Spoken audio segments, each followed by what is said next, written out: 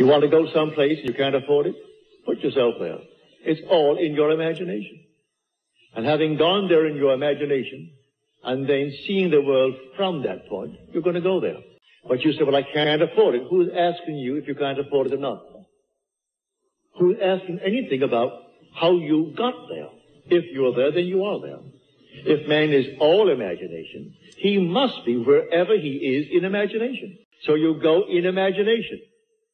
And having gone there and prepared it by viewing the world from it, then you return here, wherever you were physically. And then you are carried across a series of events which you do not consciously devise. And across this bridge of incident you move under compulsion to fulfill the place where you are standing in your imagination.